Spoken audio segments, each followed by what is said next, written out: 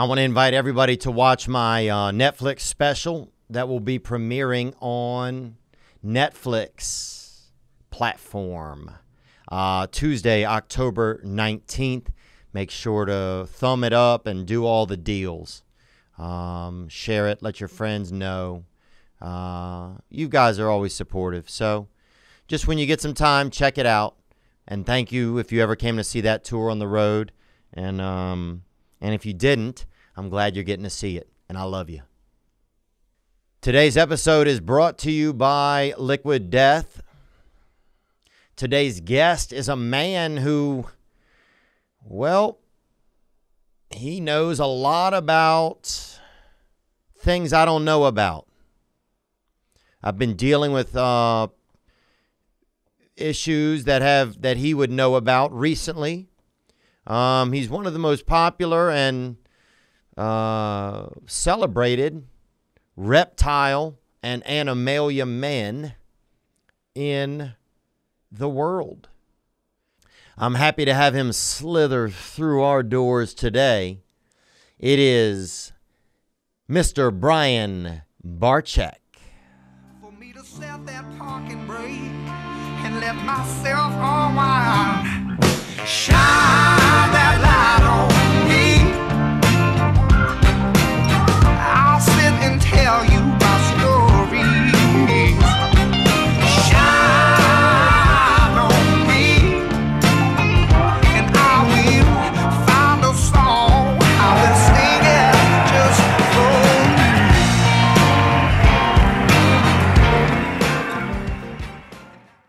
you. Yeah, man. So I think my top fears with snakes are, and I don't, do people come to you suddenly like, well, I feel like snakes create so much fear in me that when I see you, I want to tell you about it. Right. Yeah. You're the middleman for them. Yeah. And I'm really good at getting people over their fears, right? That's one of the things I pride myself on.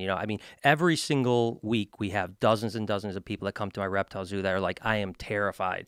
And I'm like, your pace, but I guarantee you by the time we're done, you're going to be holding snakes. So like, never going to happen. Then they're holding like a 12-foot python, by the end. So I'm telling you, when I get you to my place, you're going to be holding a giant snake. I'm telling you. Dang, man. Yeah. Dang. I don't know if I want it. I think snakes for some reason create so much fear in me, Why is it that snake is that fear animal? I think it's, it goes back to probably a bunch of things, right? Biblical, number one. Number two, they are, you either love them or hate them, right? You know what I mean? And there's that thing I always talk about, I think Howard Stern once said the thing like similar, where it's like, if you love snakes, you want to talk to me. If you hate snakes, you want to talk to me more. You know what I mean? It's they're just so interesting, right? But for me, I've just loved them my whole life. My first memory as a kid when I was 2 years old was of a ball python at the zoo, right? And I've just been obsessed with them. I was 3 years old, 4 years old, out in the woods collecting snakes. Was that a Rescue 911 episode? Do you remember that Rescue 911 episode? No, I didn't watch it, no. Where that snake, I remember as a kid, it was like the scariest one. Like a baby was playing with a snake. Oh, crap. And it wasn't like an Indian baby like they do, Yeah, like they do. It was like a regular, just street, like white baby, local was it a white baby. Big snake? Huh? It was a big snake? It was, here we go, Rescue 911 Snake Baby YouTube. Oh, gosh. This is what did it for a lot of America. In the small town of Is this what did it? Louisiana, Independence Day is a time of celebration. Yeah, this is my parish. This is the parish I'm from. I didn't even know it happened there. Oh, come on now. Oh! Little Terry got bit, man. My God, little Terry got bit. Okay, that's good. Holy Jesus Christ, dude. So, I didn't realize that happened in my area till just now. So I could see now why. I remember just sitting there with my mom and watching that, and I knew it was going to be a rough go. Well, what they did there is they used two different snakes, right? The one snake was a water snake, harmless. The other one was a cottonmouth. So they look real similar, just for the scare factor. So, yeah. That's what most media does, though, right? You know, Right. The media makes it scary. The Yeah. Bible made it scary. Well, a snake bit somebody in the first 8 pages of the Bible. So Right. that's probably that's yeah. why I can. Yeah, we didn't start off well. Yeah, we you guys didn't start off well. Yeah, but I'm here to change everyone's opinion. That's my thing, you know. Okay. I tell you, they're great, man. Do you feel that that's kind of like your purpose, like a little bit of your mission is to? Yeah, I mean, I think so. I mean, I like. Listen, there's nothing that makes me happier than someone changing my. I had like a 75-year-old woman come in about a year ago, and she's like, "I am terrified of snakes." She said, "I've been having nightmares about snakes since I was like 2 years old." And she said, and I started a like, good memory. Yeah, exactly right. But then she's like, so I started like looking online, find her videos.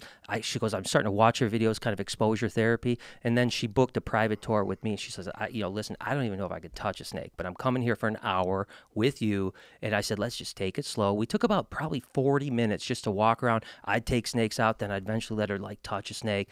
Then eventually she held her first snake. By the time she was done, she's holding giant snakes and stuff like that. And she's actually come back 2 or 3 times since because she's like, now I love them.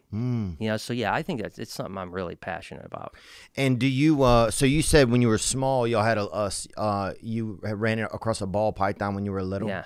Yeah, I didn't run. It was at the zoo, right? You know, it was at the zoo. It's my first memory as a kid. First memory. My mom said I was 2 years old. I have a crazy memory, right? But literally, I remember that cage. I remember the smell in the air. I remember everything. Like it was like, and from that time on, I was just obsessed. You know, and no one in my family had snakes. Everyone thought I was crazy. You know what I mean? Like I loved them, and my mom hated them. She was terrified of them. And finally, when I was 15 years old, after my entire life begging her for snakes, she finally let me get a snake. And it turned out it was a Burmese python, which is, by the way, the worst snake you could possibly get as a first snake because they get like 18 foot. So like my first snake, it was a little baby, but the thing ended up getting like 18 foot, you know? And anyways, long story short, I was like living in my mom's basement at the time. I was like 15, worked at a pet shop. And were you doing drugs or anything at the time? Oh, yeah.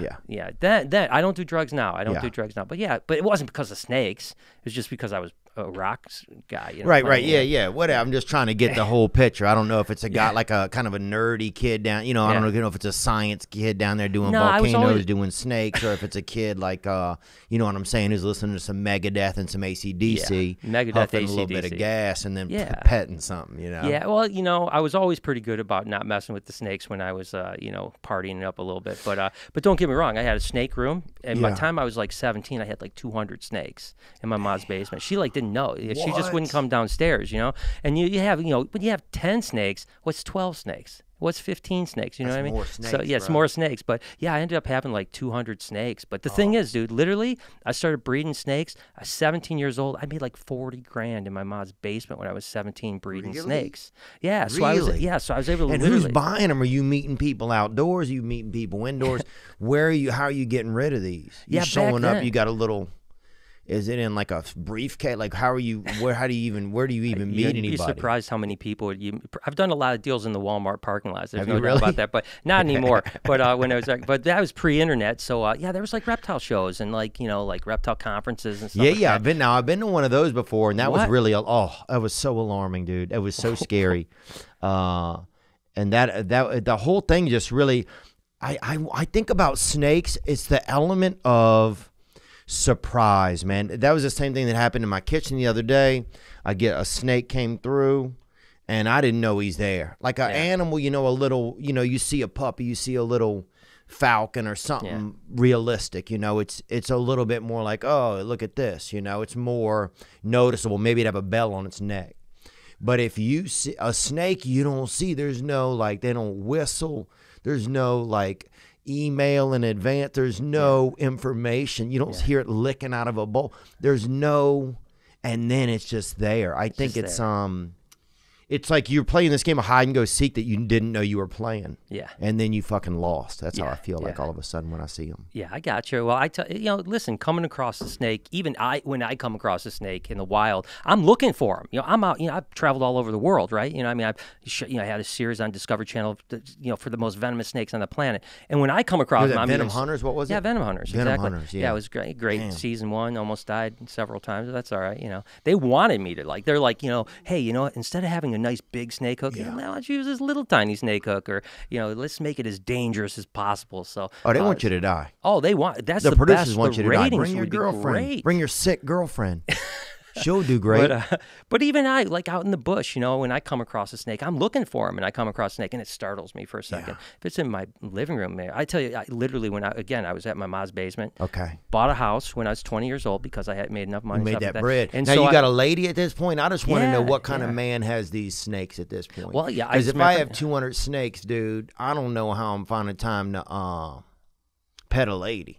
You know what I'm, or to feed a lady. You know what I'm saying? You got Yeah. 200 dates every day. Yeah, no, you're right. It's a lot of work. But no, I literally still am with my wife, Lori, since we were like 18, 19 years old. And she wouldn't even come into my mom's basement when I met her because she was so terrified of the snakes. Smart, you mean. And now she's been, you know, running our businesses for, 30 years together. So she did really the bookkeeper. she's hands-on, man. She's hardcore. Really? I mean, I tell you, you don't want to mess with Lori. Anyone who knows that. I tell you, listen, I run a lot of different things that are all reptile related, but she's the boss. Okay. You know what I'm saying? Yeah. And like everyone's terrified of her, but she's a badass. She'll get in with a 18-foot snake like nothing, you know?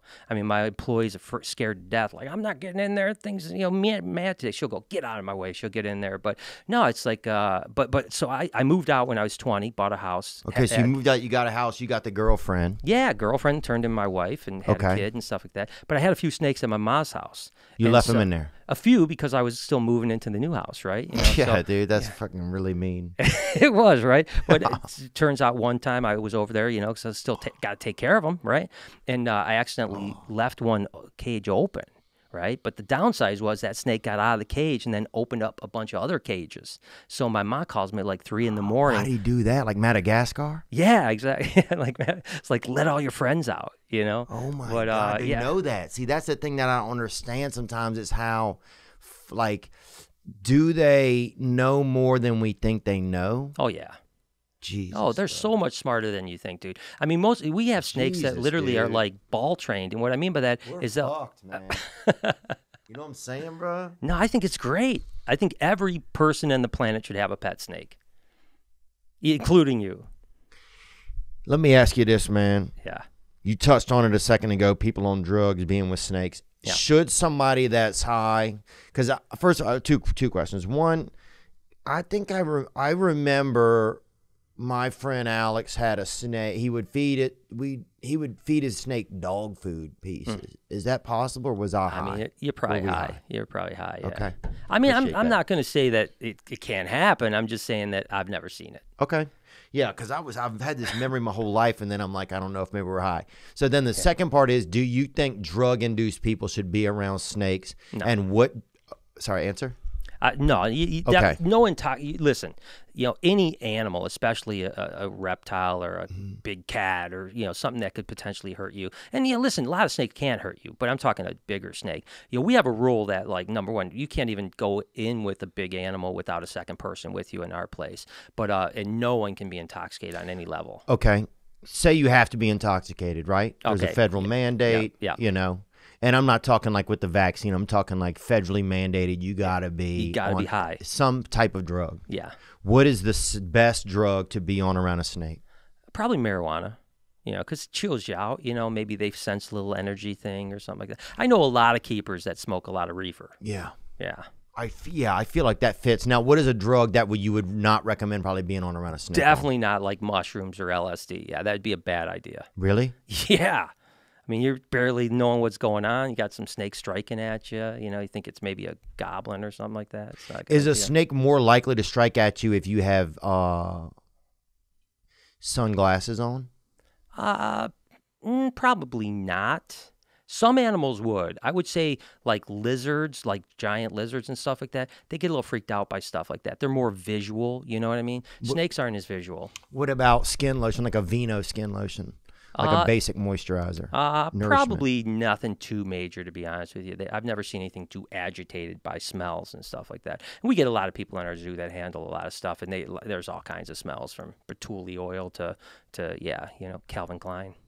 I will tell you something real quick, not snake related. If you ever go to like a big cat sanctuary type of thing with lions and tigers, don't wear Calvin Klein, because they almost all, for some reason, spray Calvin Klein on boxes for enrichment. So they'll throw the box with Calvin Klein in the cage, and then the tiger or lion loves it. They rub all over it and stuff. So it's like now every time they smell Calvin Klein, they're thinking, I can eat that. So don't do that. That's a little tip. You'll like that tip. When How far can a snake see? Depends on the snake. You know, like a king cobra's real visual, it could probably see a pretty good distance, you know, several, maybe 20, 30 yards, something like that. Pythons don't have a lot of great eyesight, you know, probably 3-4 foot, something like that. Can snakes dance? You know, like you see a lot of those videos, snakes dancing in other countries and stuff. It's more like a combat for males, right? So if you get two male snakes, particular species, they'll do like the kind of stuff like that. But they're not dancing, they're fighting. Okay. Yeah. Do reptiles go through a popularity phase? Like in your lifetime, have you noticed popularity phases for certain types of reptiles or anything like that? And what kind of creates those? Do you notice? Gosh, I tell you, listen, when I was a kid in the late 80s getting into snakes, I mean, you were like a closet like snake guy. You didn't tell anyone you kept snakes, right? Now the homosexuality of animals, really. Maybe not quite that bad, but it was close though. I mean, you know what I'm saying, dude? Yeah, look, that guy has snakes. Yeah, you definitely got looked at as a freak. Like, what is that guy? That guy's a killer or something like that. Yeah. But now it's like literally, I think there's like 40 million households in America keep snakes. So it's crazy how busy. I mean, it's like every pet shop has them. Yeah, they're super popular, you know. So I've just seen a kind of upward trajectory, to be totally honest with you, since the late 80s, early 90s. Now it's like so mainstream to keep snakes, you know. I mean, everyone knows somebody that has a snake. Yeah. You've got to know somebody, right? Oh, I know a guy, right? Actually, you know what? We got a question from somebody I do know who has one. I'm not going to lie. I am not a fan of Theo Vaughn. Never have been, never will be, but I love Brian. So here's the question. Brian, what kind of animal should I get to put inside someone's house when they are not home to scare or intimidate them? I don't want any death or violence to occur, maybe just a lot of fear. Any advice would be much appreciated. Thank you so much. And interesting how he didn't blink once during all of that. That's true. Which I want to say that's definitely reminds me of. The mustache is a little freaky too, to be totally honest with you. But it fits his entire interior. Yeah, I would do complete darkness, cavern heart. I would do something like a black racer or blue racer, something fast, right? That way, when you see it, it's just like, whoo. You know, the faster something moves, the more scary it is, right? And can they go on top of the water, even those? Oh my gosh, yeah. I was in South Africa a couple years back, and we collected a couple black mambas, right? And we wanted to release them, and so we went down to a river and R.I.P. also. Yeah. I'll tell you what, black mambas are. I mean, they're wicked. I mean, they're snakes definitely, dude. They want. I mean. Listen, you know, no snakes are aggressive, but they're defensive. But when you start you muck with a black mamba, it's quick and it's willing to bite you, and it's not a good bite. As a matter of fact, I was at the same trip. I was at a venom lab, and we did some milking of venom for antivenin. Yes. And just about 3 weeks later, the guy that I was with got killed by the same place I was at. Yeah, I got bit and died. But so we released the black mambas into this area that had this nice river, and I mean, they just glide on the top of the river. It's absolutely, to me, it's stunning and beautiful. This is them right here?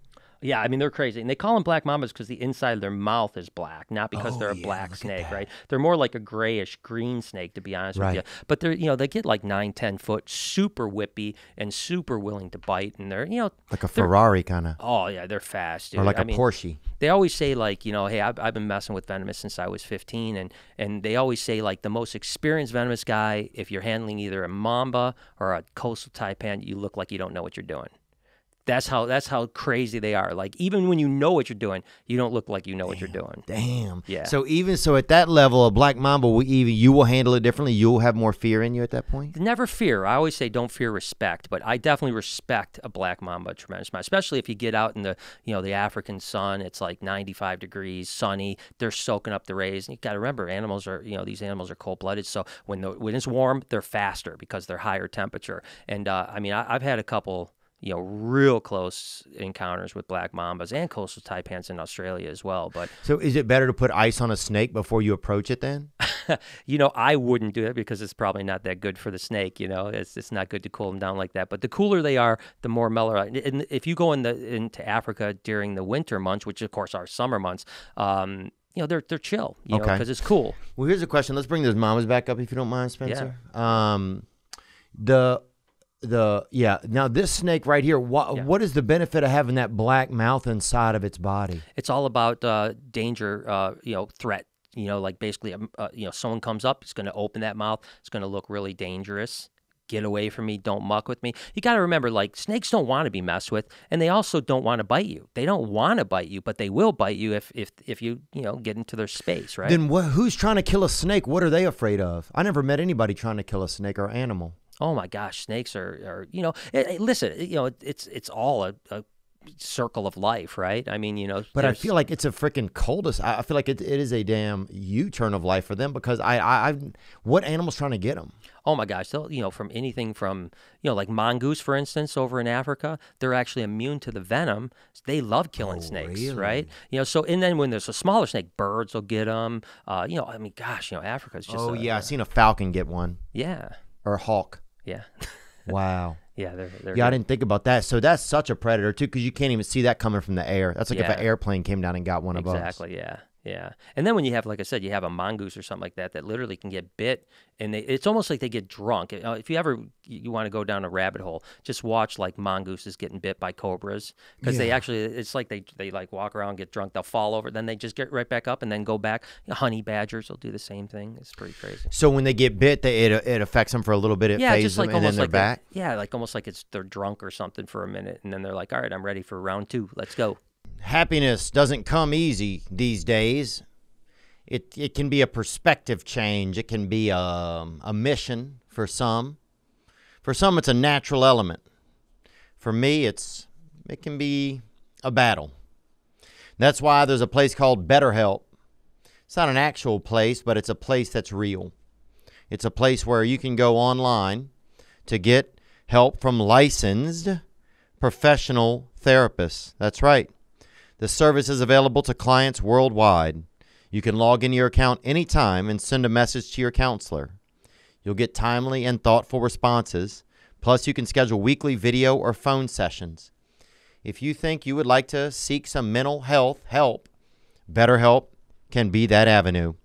Visit BetterHelp.com/THEO. That's BetterHelp.com/Theo. This podcast is sponsored by BetterHelp, and this past weekend listeners get 10% off their first month at BetterHelp.com/Theo. And if you talk with a counselor, don't be afraid to share what you're really feeling. Even if you hate the counselor, tell them that. Just share what's going on. Sometimes we get stuck in these spaces where we don't share what we're really thinking because we're afraid of what other people will think.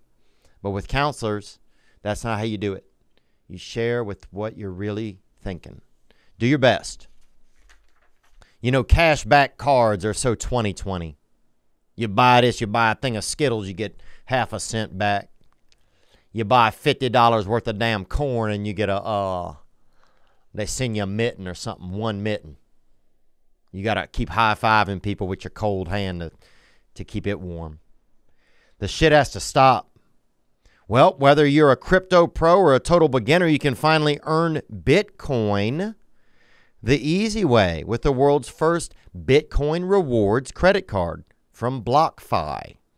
Yep, you can earn unlimited Bitcoin in every qualifying purchase you make. If you're interested in buying Bitcoin but don't know where to start, BlockFi has the world's first Bitcoin rewards card.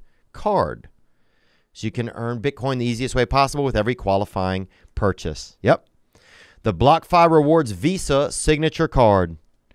That's right, you can earn 1.5% back in Bitcoin on all qualifying purchases. Now's the time to start or ramp up your Bitcoin portfolio. Our listeners can get a bonus of $25 in crypto after you make your first purchase with the credit card when you sign up at blockfi.com/Theo. That's $25 bonus encrypted deposited right into your account after you make your first purchase. Go to blockfi.com/THEO. Yep. Not all will be eligible. Geographic, regulatory, and underwriting restrictions apply. Fees and terms are subject to change. Additional terms of service at BlockFi.com. BlockFi is a financial technology company. Banking services provided by Evolve Bank and Trust, member FDIC. Start earning Bitcoin back on all your qualifying purchases today. BlockFi.com/Theo. Do you think it's ironic? Australia was a place where they put all the criminal humans, right? Yeah. At one point in time. Yeah. I've long thought that God put all the criminal animals over there too, ironically. Well, you know, it's... Are you surprised that all the criminals of human and animal It is an world? irony. I hadn't thought of it that way, but it is ironic. And it is true that most everything in Australia wants to kill you, you know. The only difference crazy, between right? Australia and Africa is that the animals in Africa kill you and eat you, whereas the animals in Australia just kill you, you know, with the exception of crocodiles. Crocodiles eat you in Australia as well. And I've been out there with those guys too. So when you guys are hunting, like, do you go on hunts or what do you go on? Like, do you go out on a weekend looking like in your town for snakes? Do you pack a lunch in the morning? Like, what do you do when you get out there? Like, and where are you going?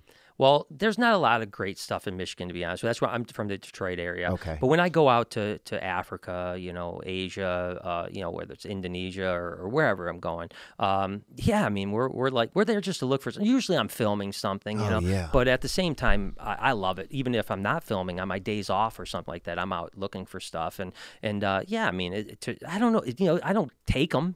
I just like catch them, maybe take some pictures, hang out with them for a minute, and then let them loose. Matter of fact, I love letting snakes loose after I catch them because I think it's super cool. But yeah, I don't know. You know, listen, some people jump out of planes. Some people have fast cars. I like to play with things that might kill me, you know, so it's kind of that thing. What scares you then if snakes don't? Everything. Really? Everything but reptiles and animals. I mean, I'm not afraid of any animals because I've worked with, you know, again, lions and rhinos, you name it. Could you pet a big animal? Oh, hell yeah, man. I don't care. That's actually, I'm broken a little bit, to be totally honest with you, because I don't fear any animal.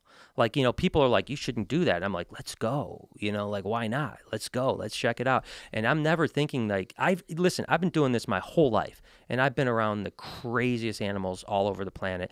Never once have I been to the hospital yet for an injury. Nothing. Not even one time, you know, and maybe you can call it luck. Maybe you call it what, I don't know what it is, but I don't ever like think of it as scary. Have your children and wife been bit? Not by anything dangerous. Well, have they my been wife bit? did get, yeah, of course, yeah. But do you feel some responsibility for that? Not at all. I like your Yes, their attitude. decisions. My wife does have a pretty good scar from a tiger bite in the leg, so that was a good one. Sorry, but some of these bitches deserve it. Not your lady, but I'm just saying, I'm glad to know tigers are on our team. Yeah. We got a beautiful question that came in right here from somebody. He looks like a reptile guy to me. He does. Yeah. And I feel like he's sent in a question before. I'm glad this guy's chiming in here. Let's hear it. Yo, what up, Theo? This question's for Brian. I'm actually genuinely curious, what's the worst injury you've sustained while messing around with those little critters, those little reptiles and amphibians and snakes? They look pretty dangerous, so I'm curious how long you've been hospitalized or what the worst injury was. But appreciate you guys. Theo, my dude, gang. Gang, brother, thanks for the question. That's a good question, Brian. I'm sure you get asked it a lot. Yeah, and I kind of, you know, almost covered it, right, where I've never been hurt, really, right? You know, I have a few scars. And I want nothing snakes major. to hear that. Yeah.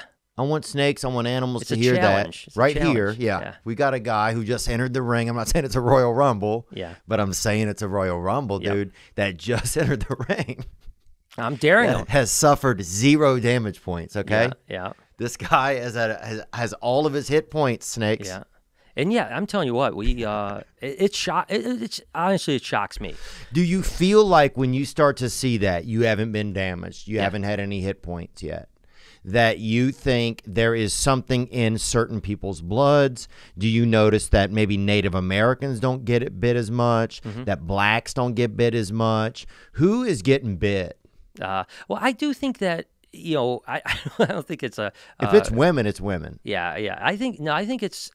I always talk about confidence, Yeah. right? Like if you can you listen, everybody like you might have a puppy and you're like, I know what that puppy wants. I know it wants food. I want, you know, some people have that same mentality with animals at all. Like I can tell when I get in with a tiger if it's going to be chill, and I know like I can tell before it's going to want to attack me when it's going to do it. And same thing with reptiles. I can look at a reptile at a zoo and be like, okay, that needs a little bit more food. It needs, you know, that's aggro, that's whatever. You know, so I think that confidence and the ability to read them, and that could be something that's natural. I don't know that you can learn. I mean, you can learn, like my wife Lori, she wasn't a reptile person. She's learned to really deal with reptiles. But, you know, I've always been that way. Like, I've always been able to read, like, every animal. And maybe, or maybe I'm just lucky. I don't know. Maybe I'm testing fate all the time. But you know, you give me a challenge, I'm in for it when it comes to that. Is part of that it when it comes to being around reptiles? Because it's just, I wouldn't think it was crazy if it wasn't something that struck up so much fear. We had a blind lady that was on the podcast one time, and we were just talking about all kind of stuff, what it's like to be blind and different inquiries and blind inquiries. And she said the craziest thing, we're talking about animals, she said the craziest thing is snakes. She's like, I get nothing from a snake. Like other animals I can hold, I can feel, I can get some kind of energy from them. But a snake, I just don't get anything from it. Interesting. And that's when I knew, dog, y'all was fucking up, bro. You know what I'm saying? That's when I knew y'all was out there dark arting, dog. Maybe, I don't know. So That's do you think that you get a reading from snakes? Like, do you think it's a temptation to battle like this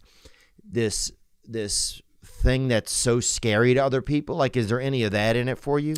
Yeah, I think that, you know, most people that are really into reptiles, there's a little bit of like outlandish, you know, you want to be a little bit of an outlaw, like type of thing. I think that you're a little, you don't, you know, follow the same path as everybody else. There's no doubt about that. Yeah, but the snake guy was always a crazy guy. yeah, you know, I mean, it's kind of cool to be the crazy guy in a way. It's like, yeah. But people always are surprised how, like, I may do crazy things, but I'm not that crazy. The snake guy was always a really cool guy, though. Yeah, and like you said, you know, when you earlier on, like, hey, what do you think about the women? I tell you what, guys with snakes always get the women. Really? What is it? I don't know. It fascinates them. I don't know if because you're a rebel, you know, I don't know what it is, but it seems like all my snake friends are always hooking up with the hottest chicks. Do you feel like a lot of that snakes know it's you? If you have a snake, do you think a snake knows it's you? You know, that's a tough question, man. I think that there's something that's called anthropomorphism, right? When we start, you know, applying our human feelings to an animal, right? You know, people do it with everybody, with their dogs even, they anthropomorphize. Yeah. And people start looking like their animals too, they say all the time, and sometimes it's true. yeah, I agree with you there. So I don't know. You know, I'd like to. There's certainly reptiles that know me. My reptiles, you know, lizards and some other things like that. And you know they know you. Well, yeah, I mean, literally, I have a rhino iguana that her name is Bella. She'll only come to me. Like when I call her, she'll come to me. When I call her, my crew, she won't come to. You know, so she's, you know, and a lot of my animals act very differently. With snakes, they act different to me as well. But I wonder sometimes is that my like calmness with them that's making them calm with me. You know what I mean? I don't know that they I just don't know. You can't read that with the snake. And if I sat here and told you I did, I think people would think I was kooky. Do you feel sometimes, though, like there's some kind of connection? Like sometimes I'll see an animal, bro, and I'll be like, dude, there's some piece of me inside of me that's also inside of that animal. Do you feel that with snakes sometimes? Because we're all come out of nature. Yeah, I mean, I think we're all connected, right? You know, but I don't think that I'm like part of a snake or something. I think, but I do think that, you know, we're all kind of interconnected through energies and stuff like that. And so I think that's what I always say, you know, if you have confidence, you have like positive energy, you're less likely to get bit, less likely to get hurt. You know, it's when you're afraid of stuff, you know, or even like when you're catching a snake. You know, I had one of my crew out, and we were in Florida, and like he wanted to catch this little lizard. You know how little lizards running around in Florida all the time, and he's like, "Oh, let me go catch this," and he gets close and he hesitates, right? Yeah, and then the lizard runs away. And I'm like, you can't hesitate. You know, it's just like I when could play that guy in a movie, I think. Yeah.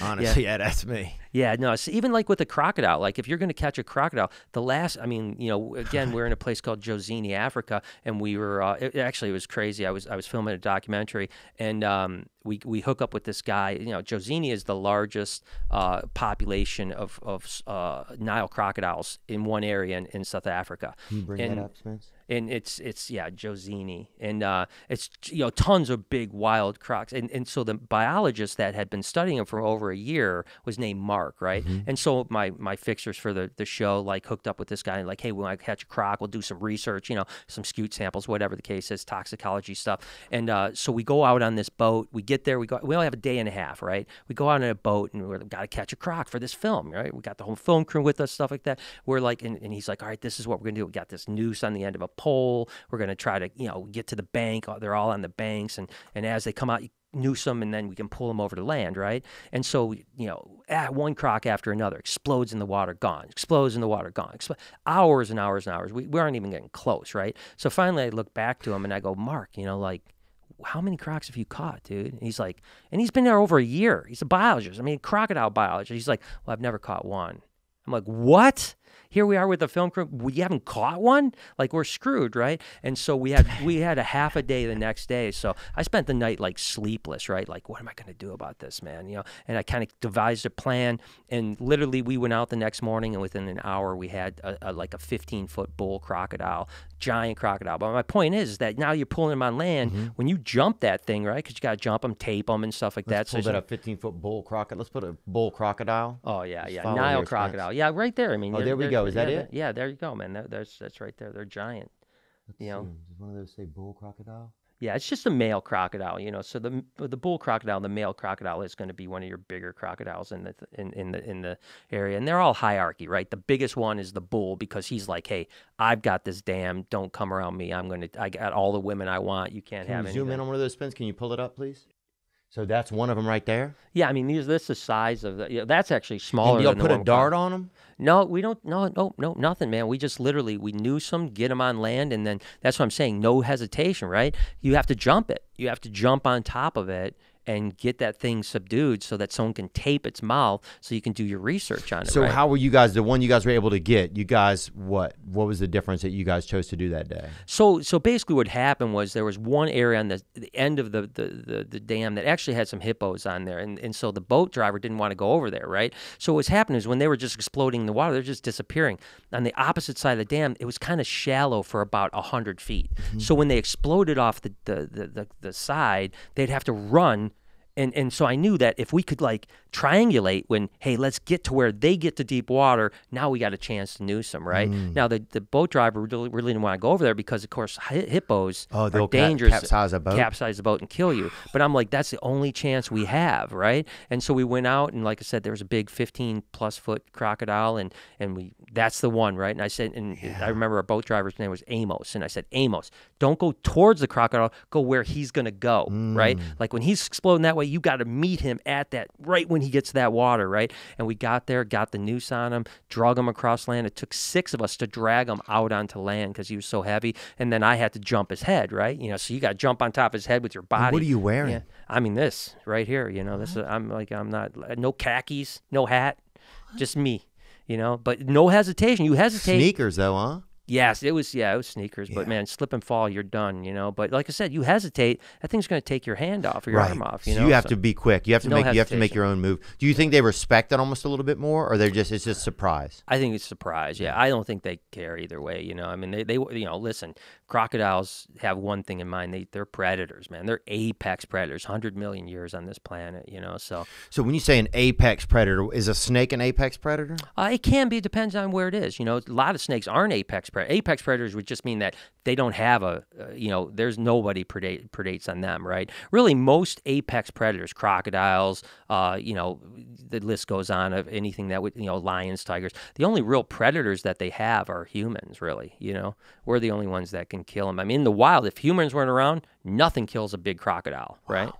You know? So big crocodiles are really there. They don't have anything getting them. Not except for humans. You know? Not anymore. Yeah, not anymore. And now down in the Everglades, you've got the Burmese pythons that are eating alligators, which, you know, those are both apex predators. You know, in Asia, Burmese pythons, 20-foot, you know, 18, 20-foot pythons, they're the apex predators once they hit adulthood. You know, nothing's killing those guys. But now you've got 2 of them down in Florida fighting for the same land, you know. And where are these 2 located at? Do they know? Yeah, they're down in the Everglades. You know. So how many are there? A lot of Burmese pythons alive on the planet? Yeah, well, just in Florida alone, there's estimates of a couple 100,000. Jesus Christ! Yeah, dude. yeah. And those are not supposed to be there, man. They're not supposed to be sleep, dog. You're making me scared, bro. Mm-hmm. Well, listen. We're gonna go the other way. We're gonna talk about how awesome snakes are, right? I don't know if we can make it there. Yeah, we can. I don't know, man. I didn't come here to scare you, Theo. I came here. You didn't, and that's. I just think it's. I'm even an example of what I'm saying. Of what I was thinking about earlier. It's like you have all this pin. I remember the first snake I ever saw. I was walking with my grandparents, and my grandmother hated me, and this frickin' snake would, next thing I know, wrapped around my boot, and I was so scared. They're like, don't move. And my grandmother was like beating me in the leg with this shovel, and I'm like, what is happening? I couldn't even see the snake. I didn't know what was going on. I knew my grandmother didn't like me. something that's like this, I knew, I didn't think it was going to go down like this. We're in the woods, you know what I'm saying? I thought we were going fishing, and now I'm thinking that they're trying to take my life, And then it's a black snake wrapped around my boot. And then I remember being a kid swimming in the like the Atchafalaya or Bogafalaya or something, and with my friend Robert, and he was like haunted or something. He had some kind of issue where he would say stuff and then like he would repeat everything he would say over real quietly under his breath. He'd be like, it's lunchtime. It's lunchtime. And he did it for everything, So I think he was supposed to be twins or something. I don't know what happened to him, but anyway, he and I are out there playing, right? And we just see this on top of the water, just and we're just, it's just so much. Every time it was always fear. I think I never knew anybody who introduced me to a snake as hey, this is a safe thing around. This is a safe thing. Yeah. So it was always a lot of fear in the environment of snakes. So I think that's what I think I am as an example of people show up to you with all that shit like, hey, you did it. Yeah. You did it, Brian. Yeah. Like you put those snakes in my childhood, you asshole. Yeah. Like I think that there's a lot of that because it's such a fear thing for a lot of people, or for me anyway. Yeah. Well, what the opposite of fear is knowledge. Right. So the more you know, the less you fear, right? So, when your grandma was beating you, all you thought of is bad snake, right? Yeah. Not bad grandma, but bad snake. Yeah, I probably thought a little bit of both about my grandma. My grandmother was she was out there, but yeah, I think a lot of stuff gets it's just such a fear thing, Yeah. So and there's not a lot, and especially there didn't used to be. We didn't have snakes in the classroom. Really? We didn't. We had one fella named Curtis. Oh, I'll tell you this, dude. So we went to prom or something, some dance. Sadie Hawkins or something. You got to wear the same shirt, right? Yeah. And my buddy ended up touching this girl's crotch for like the first time ever in our childhood. And I don't know if it's appropriate. I know your son's in here, but yeah, no, you're good. Is it okay? I'm not going to say anything gross. Before, okay, good. Yeah, and it's safe. It's a human crotch. Nothing insane. But and my buddy's dad comes out there by the fire and is like, spends the whole night basically massaging my buddy's hand that he touched the girl's crotch with, like real dark stuff going on. So anyway, that night we have to sleep at my buddy's house, right? And he had like 15 snakes in his room. Wow. In cages. And dude, I'd never knowingly slept within probably almost 50 miles of a snake, because that's where the zoo was closest to us. Mm-hmm. And I remember I'm laying there. We all have to sleep in his bed. I'm laying there and he turns the ceiling fan on. He had the fastest ceiling fan I've ever heard in my life. So suddenly every snake I feel like is just wide awake. Every snake smell is just swirling in the room. And I'm just laying there in this cauldron of just like hopelessness. It had just been such an insane night. And then my friend's dog barked outside. The dad went out, shot the dog in the head, right? Mr. Joe. But anyway, so that was just another scary night where I'm surrounded by snakes, Yeah, And so trauma. Yeah, I've just had a lot of trauma with snakes, man. PTSD. I do. I think I do have PTSD. And now you got a snake showing up in your living room or whatever, Yeah, I do, man. We got a question that came in right here, actually, from a gentleman, I think. What is this? Hey, what's up, Brian? What's up, Theo? My name's Gio. Nice to meet you. I got a question for Brian regarding reptiles, snakes, things of that nature itself. You feel like what's like the biggest misconception you feel that most people have about snakes, venomous or non-venomous, and or reptiles in general, that you feel like you'd like to squash right now? You just want to set the record straight for the world, the U.S. and other places. And Theo, not to make things a little awkward, but do you think that Brian is in cahoots with Bobby Lee, and that's how you got that snake? That's how you got that little snake in your hotel that you posted on your story. Yeah. It's a thought, not to make it awkward or whatever, but just think about it. All right. Thank you for your service, Mr. Gonzalez. That's a good question. That's two good questions. Let's start with the first one. What is a misconception, man? Because I feel misconceived, probably. Yeah, totally. Yeah, that they're killers. That they're like just cold-blooded killers that all they want to do, they're put here to hurt you, which is just not the case. As a matter of fact, why do you think a rattlesnake has a rattle? to tell you to stay away from it, right? It doesn't want to bite you. Yeah. You know, so that's a huge misconception that snakes are just heartless killers and that they're here to hurt you. What are they here to do? They're here to be part of the ecosystem, right? So, you know, like think about a farmer, right? You know, a farmer that has, you know, mice like grain, right? So now there's mice in the fields. Well, those snakes are there to kill the mice to save your grain, right? Yeah. You know, it's happened before where, like, you know, maybe a kid gets bit in the town by a rattlesnake, then they go and they kill all the rattlesnakes all of a sudden, and then they lose their crop to infestation of rodents, right? I see. So it's a real equalizer. It is.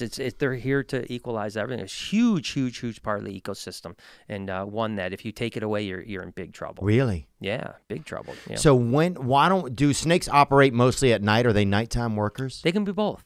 You know, they can be both. So basically how you would tell a nocturnal animal from a diurnal animal, daytime, nighttime, is round pupils, daytime, slits like cat eyes, nighttime. The one you had was actually a diurnal, moving around in the daytime. That's daytime. Daytime, yeah. Okay.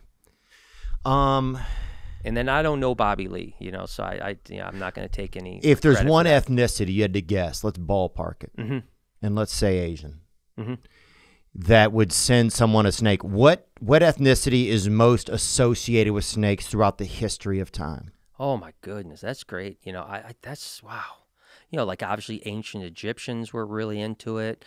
Indians. I mean, you know, you have in India, you have people, you know, kids that are raised to be snake people from the time they're infants. You know, like around snakes, they're some of the most adept snake people. You know, I think those two cultures are really, really. You know, Japan again, they worship a lot of snakes. They have temples, snake temples, and stuff like that. Yeah. So I think all those things, you know, and then so I think probably Egyptian, Indian, Japanese would be my three top ones. Egyptian, Indian, Japanese, Bobby Lee.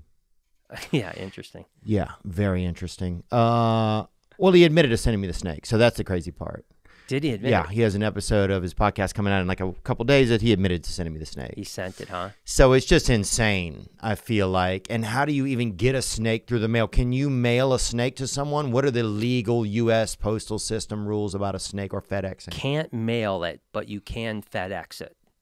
So I could FedEx it to your door, but you can't mail it. I think that's why is the mail or the postal people, are they more afraid of it, or what is the deal? It's just a rule that they have. I think that if I'm not mistaken, and I could be wrong about it, but I think you can ship frogs, weirdly enough, you know, through the mail, but you can't do reptiles. But but FedEx, UPS, you know, chances are if you're flying on a plane, there's a reptile in the belly of that plane, or tarantulas. There's probably, just think about that next time you're sitting up there having a cocktail. No, I don't want to do that. Okay.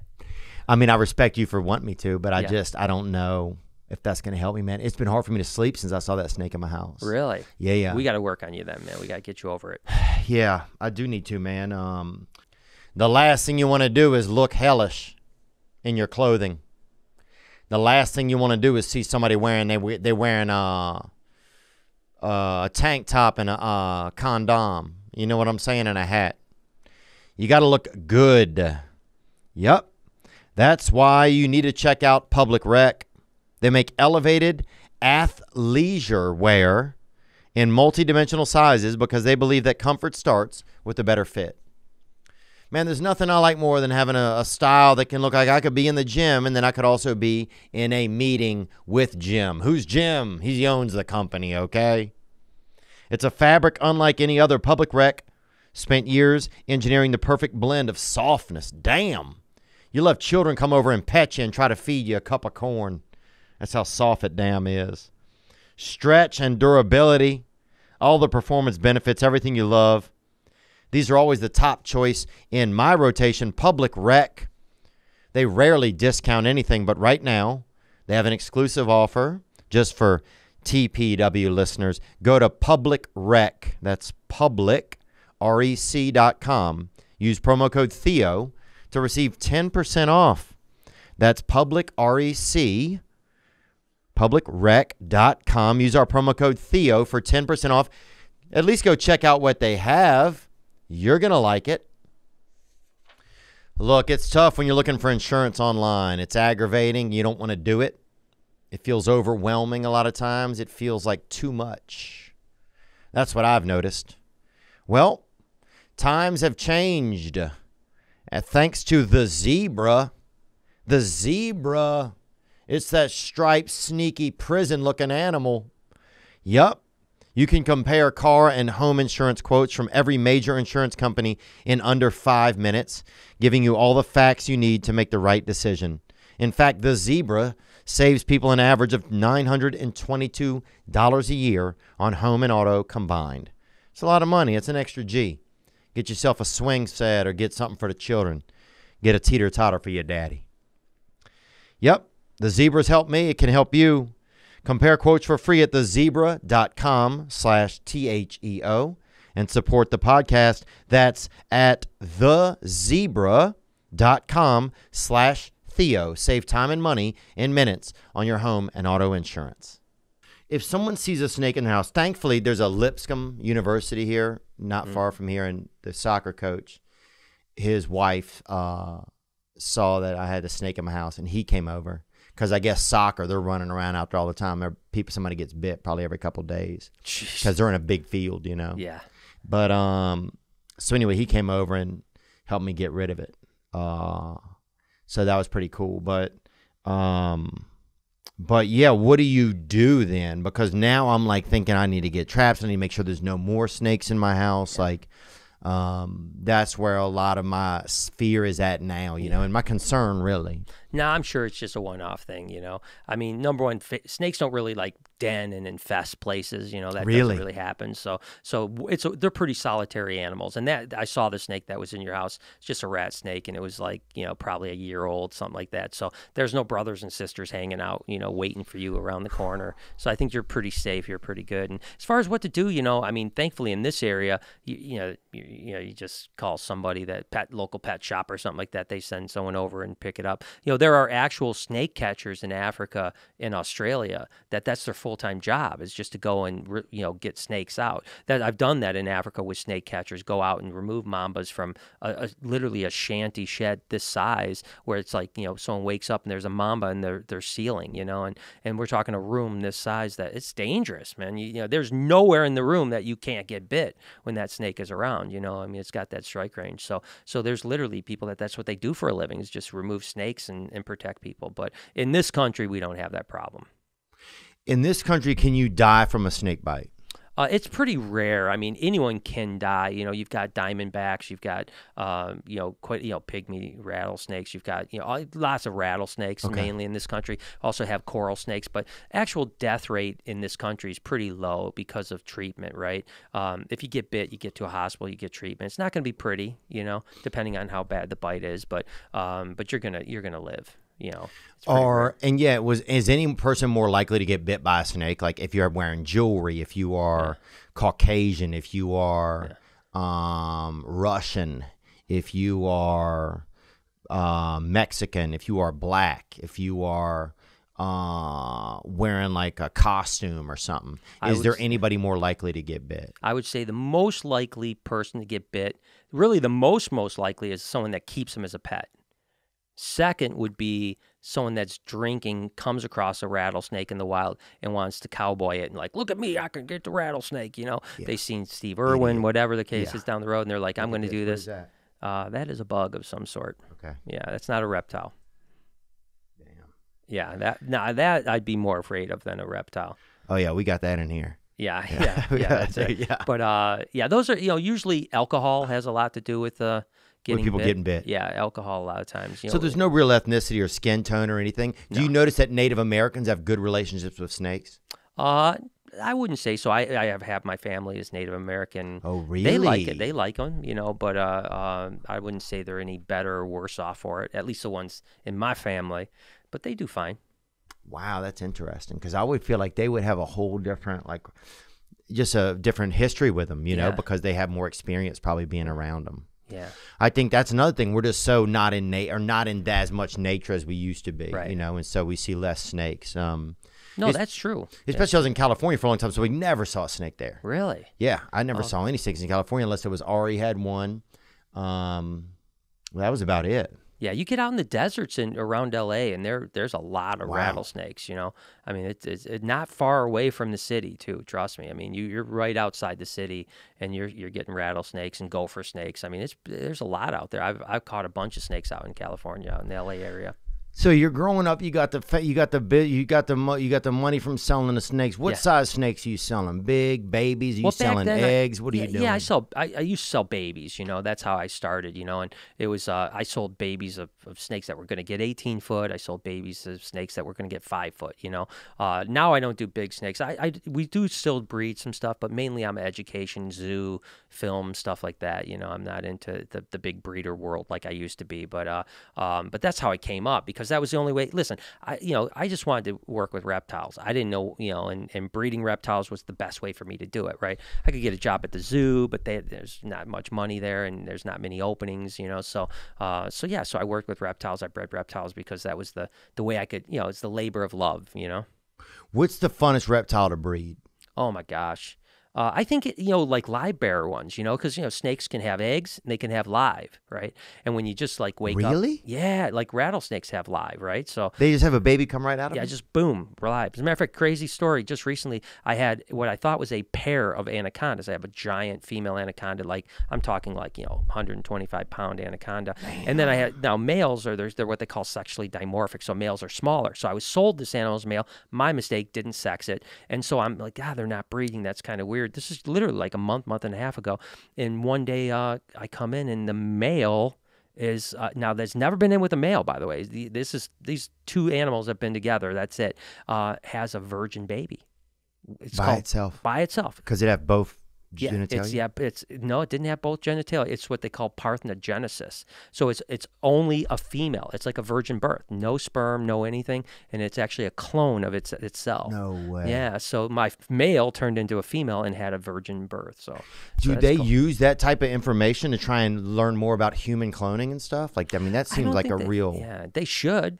I don't know if they are. I mean, maybe someone out there is. I don't know. No one ever contacted me to say, "Hey, can we do some research on it?" It would be cool though. I'd love to see it. But yeah, I mean, genetically, there's no male. There's only one side. And there are reptile species like mourning geckos, a little lizard, right? Oh, that yeah. have no males in the entire species. It's only Everyone's females. Damn. Isn't that crazy? I mean, they produce parthenogenesis in let's say an anaconda is rare, like very rare. Like there's probably only been a handful of recorded cases ever.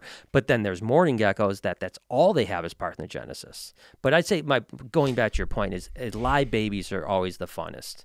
So that's really the power in nature. I mean, nature, when put up against the wall, can just make its own self. Yeah. It's like the Jurassic Park thing, right? Nature finds a way. Can other animals do that too? I don't think mammals. There's ever been a parthenogenic mammal. Can you look that up? Yeah, Stan? see it. Yeah, parthenogenous mammal. Yeah, Jesus. Yeah, Jesus is the first snake. Damn. Well, You you said deep it, not here, me. man. Huh? You said it, not me. I mean, I never felt his skin, but he doesn't seem like it. Yeah.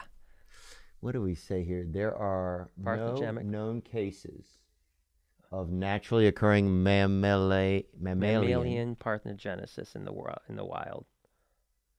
Parthenogenic so it didn't happen. progeny of mammals. What does progeny mean, Brian? Offspring. Parthenogenic offspring of mammals would have 2 X chromosomes and would therefore be female. In 1935, George Gerwin reported successfully inducing parthenogenesis in a rabbit. Wow. I wonder how he would induce parthenogenesis in a rabbit. I don't know. I don't know. I don't know how that goes. That's wild. I mean, That guy, damn. I'd like to have a beer with that guy. Yeah, I'd like to frickin' make sure his daughter's okay. Yeah, that's true. Damn, that's intense, man. Yeah. Wow. So that's one thing that baffles me a lot, man, is just the ability of nature, you know? Especially we get so like cityfied and comfortable and like so used to like human accoutrements and stuff Yeah. that we forget sometimes how much of nature we are. Yeah. At least I do anyway. Yeah, I love getting out, man. You got to get away, and especially when you're in the bush for a while, like you get out, like just totally away from everything. It's amazing how quick you adapt, right? The first couple days when you're away from everything, like cell phones and internet and TV and stuff like that, it's a little bit weird, right? Yeah. Because we're so used to that, like, oh, got to check Instagram, and a couple days it's a little weird, but then all of a sudden you just kind of forget about it, and it's wild how quickly you can acclimate into a situation, because there's been times where I've been out for 30, 40 days, where there's like nothing, I mean, you're just in the bush, working, and it's actually amazing. And then when you come back to reality, it feels really weird, you know what I mean? Wow. Like, you turn on the TV and it's almost like over like, oh, that's bizarre. It feels almost bad. Yeah, it does. It really does. I mean, I look at my screen time on my phone all the time. I'm like, damn, I spent 2 hours on my phone today, Yeah, just this week, man, I'm trying to really back off. I'm trying to really back off, make things less important if I can. Here's a question right here from a young man that seems rather interesting. Brian, Theo, what's up, boys? Stoked to see Brian on the podcast. I've always been a big fan of, reptiles and all things wild, if you will. Guess my question's for Brian. What are your thoughts on the existence of a giant anaconda still being out there, lurking in the depths of the Amazon or Venezuela or wherever those things would be? Yeah, guess it's kind of cryptozoological, if you will, but figured I'd just throw it out there. Peace. Theo, see you in Charleston, man. Oh, well, excellent, man. I'll see you soon. Yeah, what about that Moby Dick out there? Is there something out there going on? Listen, Theodore Roosevelt, or Teddy Roosevelt, I'm sorry, when he was president, put out a grant for $50,000 for anyone that could come up with a snake over 30 foot, live or dead. Wow. Right, way back then. And then it ultimately ended up, I think, getting raised to like $75,000 until the 90s when they discontinued the grant. And then recently, I even put out something saying I'd give someone $100,000. Damn. They came up with a 30-foot snake. I would prefer live instead of dead. But and no one's ever claimed that prize. Damn. So is there a snake out there in Venezuela? By the way, he had a cool shirt on. That's possible. I mean, is there megalodon? Probably not. But I'm not going to say never, right? Do you think nature could be trying to run it back ever? Do you ever get that sense being out in nature a lot and seeing a lot of these animals like on ground zero of like some of these genetic sequences messing with these baby animals? Do you ever think that nature could be trying to run it back and get more dinosaurs out here? Man, I tell you what, I mean, listen, it's possible. There's a lot of land out there that no one has ever, the animals are being discovered all the time, right? I think it was in the early 2000s, there was an ape, like a 200-pound ape that was discovered in Vietnam that no one, it was like a mythical lore for 200 years. And everyone's like, no, that's not true. And then they found that it was real, Yeah. So is it possible? Yeah, I mean, I think it's possible. Look, coelacanths, a fish, a coelacanth, have you ever seen them? So if you ever, coelacanth. These were thought to be extinct for 100 million years, and now they've found them multiple times. So, is it possible there's like some dinosaur out there? Heck yeah, there's possible. Is it likely? This is what I always tell people. When someone says, "Hey, do you believe in this?" I say, "I want to believe, but I don't know. You know, I mean, I don't know. It's never been found. I would love Titanoboa to still be around a 50-foot snake. Maybe one's crawling around there. Most likely not, right? Just like megalodons, probably not a megalodon in the water, right? But we don't know. What about Loch Ness monsters? Is when you ever see that, did you believe it or not? I'll say the same thing. I want to believe. Do I think there's a Loch Ness monster? No, I don't. But I want to believe because it'd be badass, right? Yeah. And could you imagine if a plesiosaur would get found in Loch Ness? That'd be absolutely amazing. It'd be sick, but I don't think so. I don't think so. I'm a pretty realistic guy until I have proof. I mean, I'm a science guy, so you got to show me before. As much as I want my heart to believe in it, until I see it, I can't believe it. Who was your first girlfriend? Was it your wife or no? Oh no, I was. You dated around a little? Oh yeah, a little bit. Yeah, a little bit, little. And would you messing with snakes then? Would you bring? Not really. Would you bring a snake on a date? Would you bring a date to a snake? No. To be honest with you, I didn't. do that much of Would that. you keep them separate ever at that age? Were you like kind of Yeah, yeah. scared that girls were like, this is scary? Yeah, I think especially when I was like 15, 16, you know, I was kind of a rocker, played in a band, you know, I had some groupie girlfriends, stuff like that. Yeah, I didn't want them to think I was that much of a freak, you know, especially back then. Like I said, it was so, you know, you were like, I don't want to lose this. So, yeah. Each town had one snake dude, or every other town had a snake dude. Like, that's kind of... Yeah. I remember it being like, oh, you'd hear like, oh, that's the snake dude. And people were like, what? Yeah. And then he'd like, he'd scurry off or something. Yeah, I wasn't that guy, but yeah, I was, you know, to be honest with, like in high school, the last few years of high school, like people thought it was cool, right? They're like, oh man, he keeps snakes, you know, he plays in a rock band. I mean, you know, it's like people dug it, you know. I mean, I was friends with that, you know, the jocks to the nerds. I was friends with everyone because I kind of had a little of everything in me, right? I was into science. I was, you know, I still liked to, you know, sports, and I, you know, played rock music, and I kept snakes. It's kind of like a little bit for everybody. Who was your first kiss? Do you remember that growing up? Yeah, it's Karina was her name. I think I was about 11 years old, believe it or not. I was a pretty young starter. No, I take that back. I was 8 years old. Named Helen Polis was her name. This sounds illegal, I want to say. It was. Also. I think she was like 14. Yeah, dude. Yeah. So half my friends have been busted for this kind of stuff. Yeah, it was. Yeah, and if memory serves me correct, it was a little more than a kiss, but. Dang, dude, jeepers. Yeah.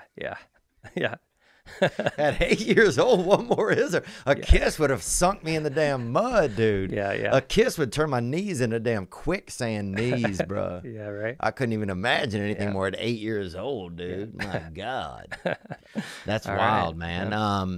So whenever you met your wife, when you first met her, did you know it was going to be your wife or no? Dude, it's a funny story, man. I swear, and this is a honest to God truth. I met her on her 18th birthday at a party, and she was one of my best friend's girlfriend's girlfriend. Okay. I met her. I went home that night, and I told my mom I met the girl I want to marry. Wow. And then my friend, I was like, hey, I gotta meet up with Lori, have a date, you know, because we hung out a little bit, not too much, you know, for maybe a half hour, just talked and stuff like that. So the next day, I called my friend, like, I gotta go on a date with this Lori. Can you hook me up, you know, and stuff like that. So Kathy, my friend, said, yeah, sure. Called Lori. She didn't even remember meeting me. No. Yeah, so I met the girl I wanted to marry. She didn't even remember meeting me. Literally was like, what? I don't even remember this guy. Like, don't you remember the guy staring at you for 4 hours? Yeah. Like, long-haired guy, you know. I mean, I was the only long-haired guy at the party, you know. I mean, come on. Dude. Didn't even remember me. But the guy with the fucking Rango shirt on? Yeah, exactly. But hey, man, it worked out. You know, she eventually came around, and we've been together ever since. Dude, that's a real comeback story right there, I feel like. I think that's a total comeback story. Guys, you got to hear that, man. Persistence. Yeah.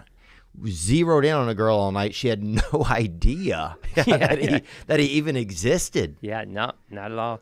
I could have been like, that's cool. I mean, it's cool because a lot of guys that'll shut us down right from the beginning. Yeah. You know. Yeah, you got to be persistent, but not a stalker. You know what I mean? Don't want to be a stalker. You know what I mean?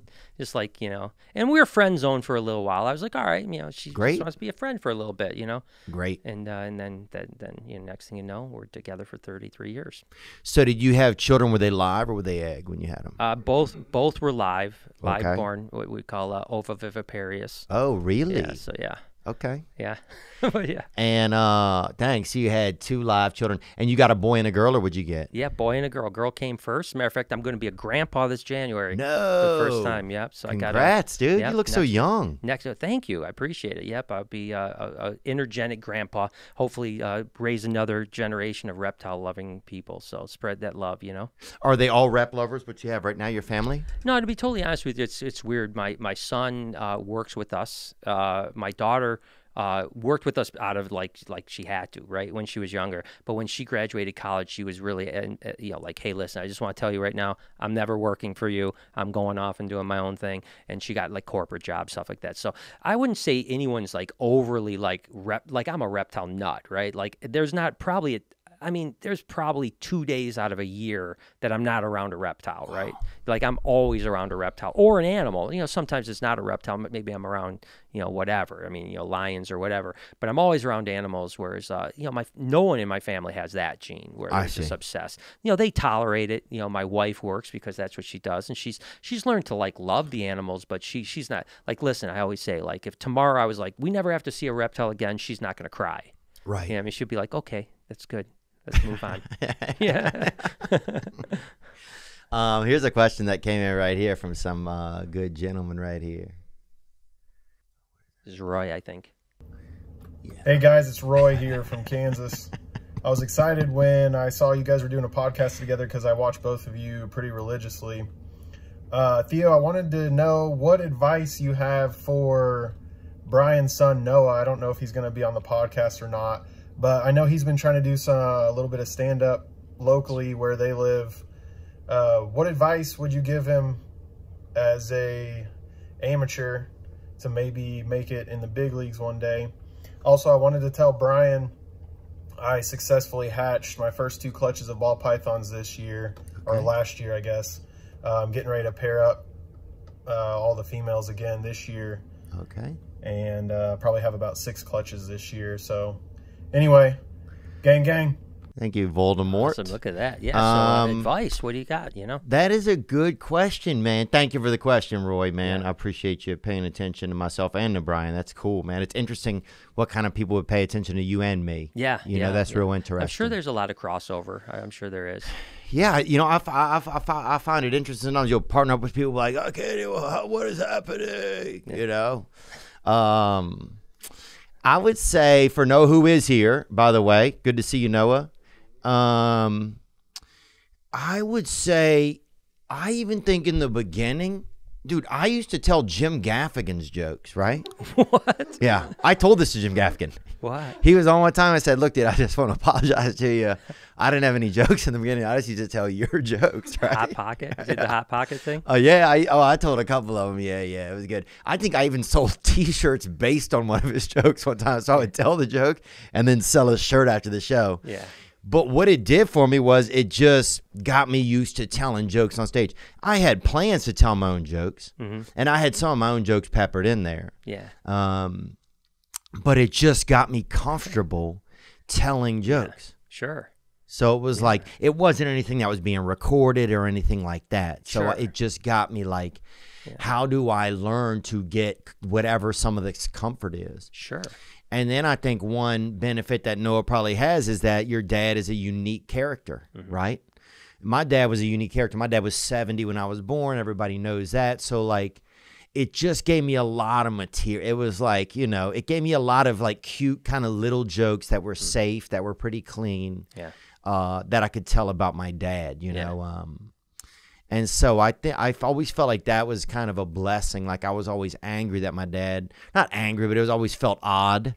You know, kids always want to be just the regular. Kids always want to be like, you know, nothing that stands out real crazy. Sure. You know, your dad comes to show and tell and he's the fucking guy out there who's doing magic or something. You know what I'm saying? That kid is probably going to get beaten down. Right. But it's like, so I think if your dad comes to show and tell and he's like, I was born in 1910, you know, that's a weird time for the class. Yes.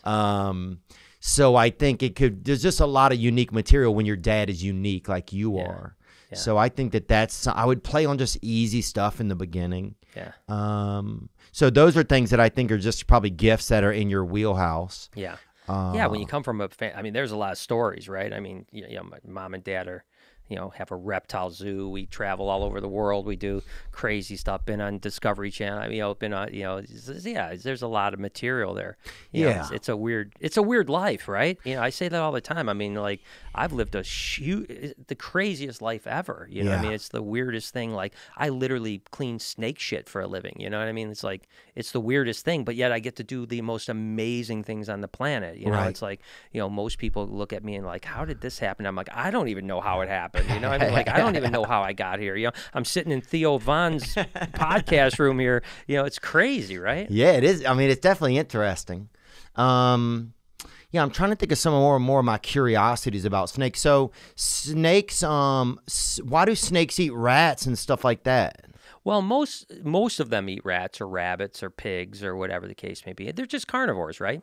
You know, but there are snakes that eat really weird things like snails. Some will eat worms. Some will only eat slugs. Other snakes eat only other snake or mainly other snakes. Damn. Like king cobras eat mainly other snakes, you know, in the wild. So they're a very diverse animal, right? You know, but in captivity, most snakes that people keep are mice and rats. You know, that's what. Do snakes ever do anything fun together, you think? No, I don't think so. They're pretty solitary animals. We keep most of our snakes separate, except for breeding. I think they just want to be left alone. You know, I think they're not like a real social animal. Although there's like the Narcissi snake dens. If you want to pull that up, it's pretty cool. Narcissi snake den up in Manitoba, Canada. It's crazy. It's the place you would love to go, I'm sure. With your, and is it outdoors or it's an indoors place? It's outdoors. And so it's a natural occurring thing. A naturally occurring snake den this is your nightmare right here, dude. Oh. I mean, thousands and thousands of snakes gather together. together. Are they doing it? Yeah, thousands and thousands of snakes, but it's crazy. I mean, it's like it's a super popular tourism place. You know, people go and see these thousands of snakes that have denned together for hibernation or brumation is what they would call it, and pretty crazy, right? Damn, I've never been. Like I want to go. Huh? I want to go so bad. You know, I've never seen anything like it, but I want to check it out. It's like Burning Man. Yeah, Burning Man for snakes, right? Exactly. It's like Yeah.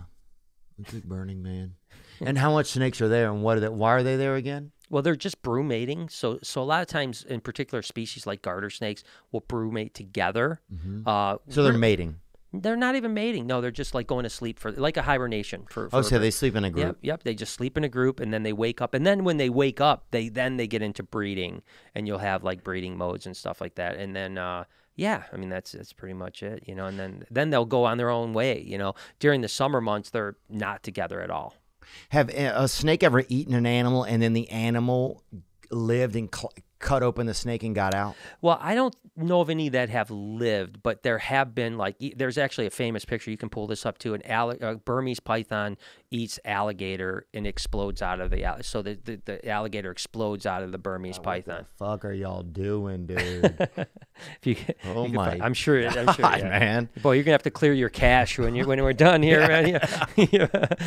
I mean, y'all gotta chill with all of this shit, man. So you can see the second picture here, over. Not that one, the neck, that one right there. That's actually an alligator that's busting out of a snake's stomach. So, yeah, it's crazy, right? Yeah, man. Nature, man, it's awesome. It fucking scares me so much, man. I think that's the thing that scares me sometimes about dying is going back and becoming part of something that I'm scared of. Right. Yeah, you could be a snake. Who knows, man? Or even as a part, becoming like a cell in a snake. It really does. That's the thing I think that scares me the most about them is that they are closer to whatever the source of like life is that I feel like then as humans you've evolved we are. That way. But maybe, and I'm no expert in this, Buddhism or whatever, but maybe you keep moving forward, not backwards. Yeah. The next life you're supposed to be one step closer to the enlightenment, right? I don't know. No, you could be right, good. But no, I think you're right. I think that it's like, but I just wonder which way is the enlightenment going? It's like I don't know what the scale is. Yeah, you think you start off at the beginning and then end up a single cell amoeba somewhere? Yeah, like that's what I don't know. It's like I don't know which way. Yeah. And which way you're passing? Like, are you headed this way? Are you just whatever you did in this this space in the firmament, does that choose wherever you're going to be at next kind of yeah, I choose to think that it'll be better next time. Yeah, if there's a next time. That's a really good outlook, I think. I'm an optimist. Are you? Yeah. You seem like an optimist, man. Yeah, that's got to be really nice. You're not. I would like to be, I think. I think I am. I just think I'm just like a burnt out optimist. Gotcha. Not even drug induced, just like, oh God. It's been I've been thinking optimistic for so long, I'm tired of thinking it that way anymore. Yeah. Understood. And you're always battling the dark arts, I feel like. And right. So you're like, man, you want to see more of the light, you know? Yeah. I think that's one thing that's neat about, one thing that's neat about life in general is if you get off of like a lot of like the news and the BS and Twitter and a lot of that, you get back to the things that are more important. And there is a lot of joy and a lot more optimism. Yeah, I don't watch the news, man. I like boycotted it. Yeah. About 2 years ago, I was like, I'm done. Don't need that in my life anymore. Just, negativity breeds negativity, man. Yeah. It's like that. I just want get rid of all the negative stuff in my life. Surround myself with positivity.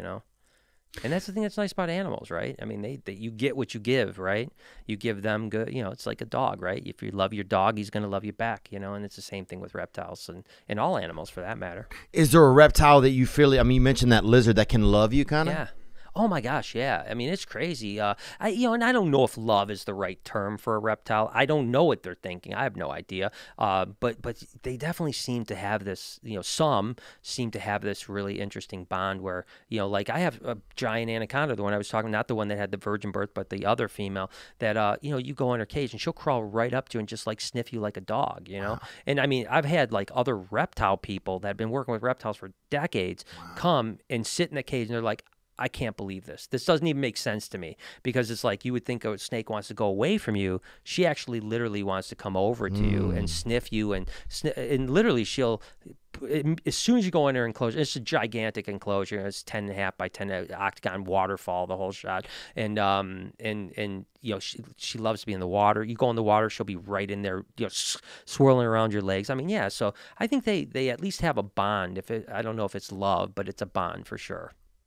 Do people ever rent snakes out from you? Do you do like snake rentals? I don't rent snakes, but we've worked with, we've done a few things with like film and stuff like that where like, hey, can you bring a snake for the day or something on that lines. Up in Detroit, has Kid Rock ever rented a snake from you? I haven't met Kid Rock. Met Eminem at an animal show I was doing once. Kid Rock, we just haven't crossed paths.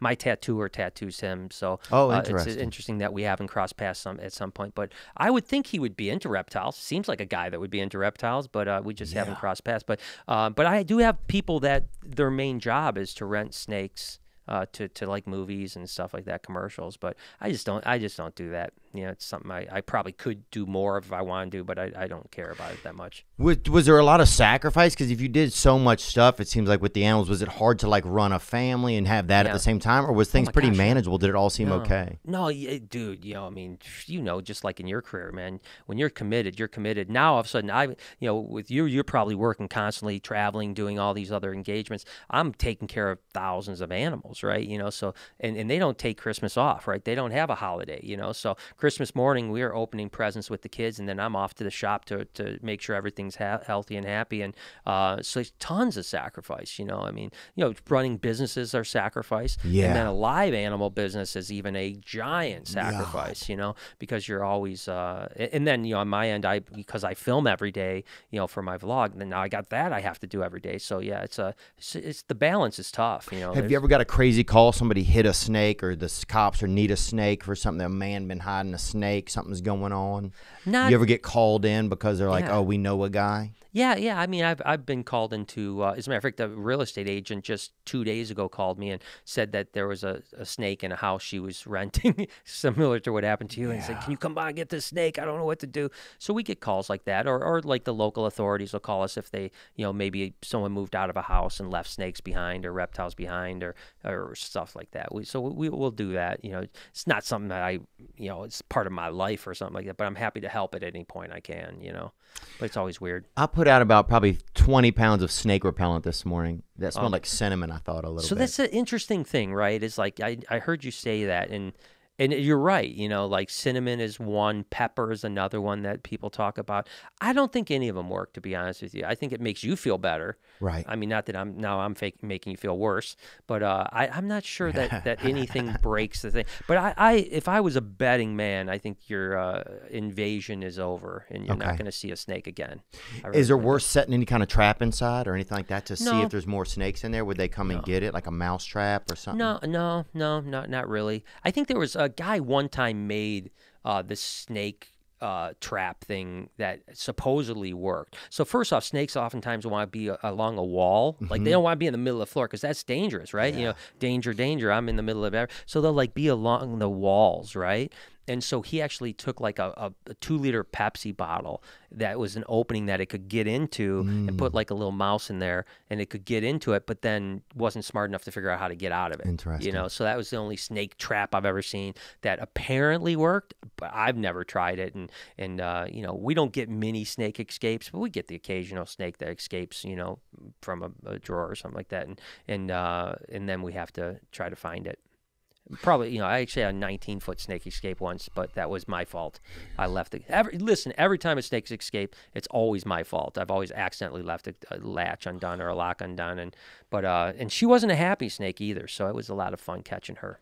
Have a snake ever killed its owner that you know of? They have, yeah, they have. It's not common, but it does happen. I think there's probably been about 5 or 6 deaths in the United States in the last 30 years. Oh, that's not that many. So it's not many. It's far less than even shark attacks, So it's pretty. Now, again, it happens, in the wild more.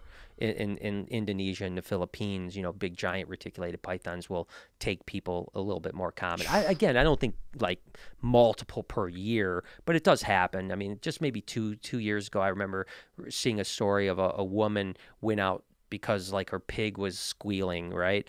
And she went out to go figure out what was happening with the pig. Obviously, there was a snake there, and the next morning they found her slippers. Oh. And a giant snake with a huge lump in it, and they actually cut the snake, and she was inside. Oh, so yeah, she was deceased. Oh yeah. Damn. But it's a rare thing. Like I said, in America, it's very, very rare. And again, usually it's.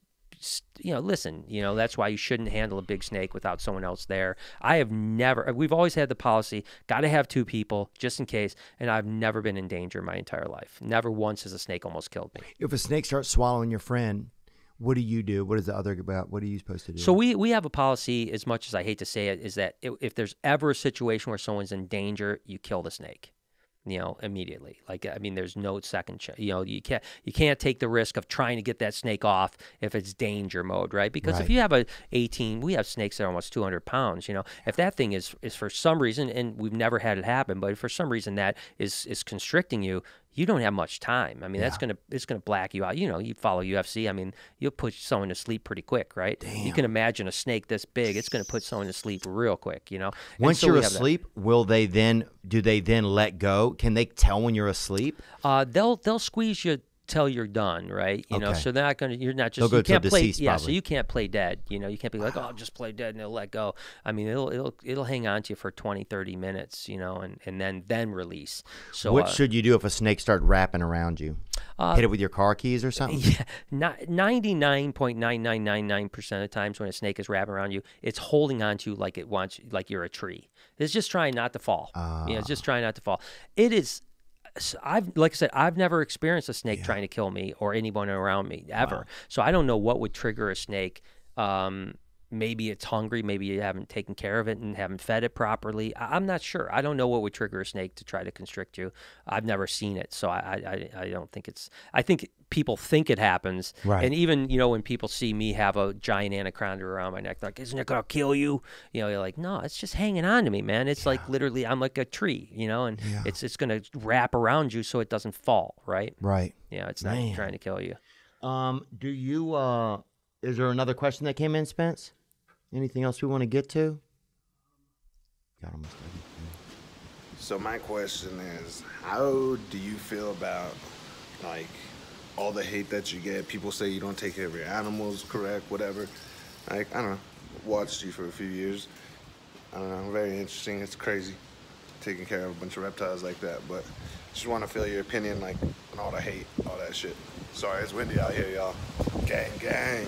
Windy inside everywhere, man. Well, why do animal people get so much? You don't take care of your animals. Why is that such a common thing in the animal world? I think it's always. I think it's not just in the animal world. I think that hatred comes from success, right? Just like you have a big following. I guarantee you, there are people out there that think you're bad for whatever reason, right? Oh yeah, people are mean. Yeah, and so like I can tell you this much: no one that's ever visited my place has ever said I haven't taken care of an animal. You know what I mean? It's always just the people that like are jealous or like, oh my God, this guy's got a big following.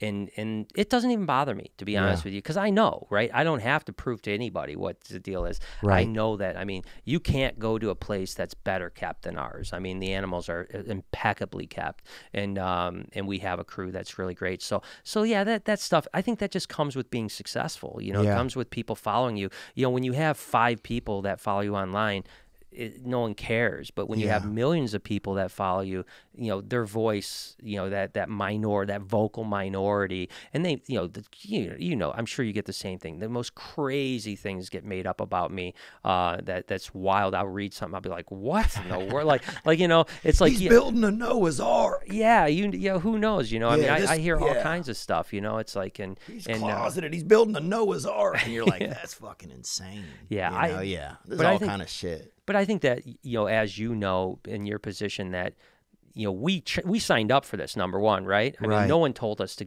become social media or comedians or whatever. We decided to do it, so we have to take the good with the bad. And the bad is loudmouths that like to, you know, have their 15 minutes of, you know, fame with the keyboard, you know. And you have to learn how to just not worry about it. It's a little bit more difficult, you know, with animals because when someone hears like you're not taking care of your animals, then people are like, oh my God, he's an animal abuser. Whereas if someone's like, you know, like Theo stole you know, Jim Gaffigan's jokes when he was, you're like, whatever, it didn't matter as much. So people take that more serious. But again, I think that's a good point. Yeah, the animal thing's it's always such a hot topic. I think especially when that Joe Tiger King. Yeah, Tiger King. Yeah. Did you ever run across that guy? I didn't know Joe, but I knew almost everyone else in the series. Wow. Almost everyone else in the series was a friend of mine. So it was definitely as a matter of fact, the scene, if you remember, the scene opens up at a reptile place.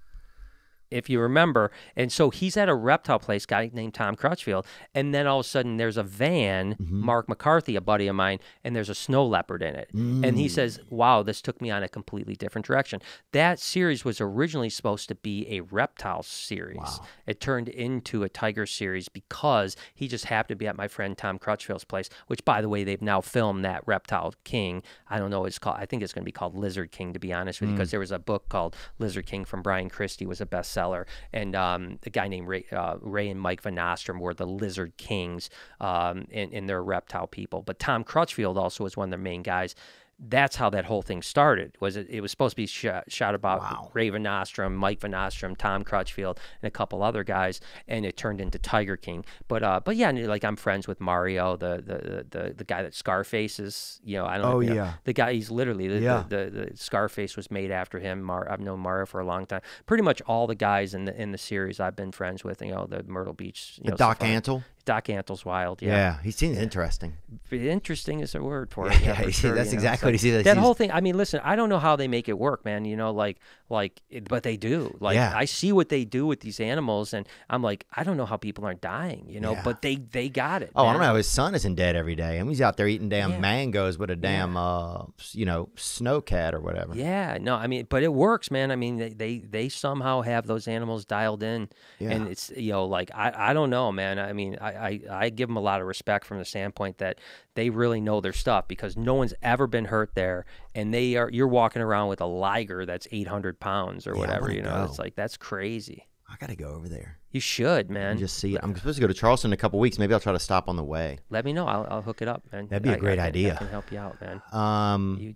Is it hard to support? Like, does your wife and children have other interests? Are you so reptiled in that it's ever like hard to because I find it hard in my own life. I get so caught up in my own stuff that it's like, man, I've created so many things that are busy. It's hard for me to put them down and recognize other people's interests and stuff. And it's not a judgment. It's just a curiosity. No, I think you're 100% right. I think that, you know, if you're doing things the way, I mean, this is go back to the balance thing. I am so unbalanced, dude. You're right. You know, I mean, like I work like way too much. I mean, you know, it's hard to have other interests at all, you know what I mean? Like I'd love to go out and play hockey or play baseball or something like that on the weekends. That just ain't gonna happen, you know. I'm too busy, and it's the same thing. My wife is, you know, she's, you know, 24/7, you know, with me. So we're trying, you know. I mean, but it's hard, man. Because you've done everything you can do. I feel like. Yeah.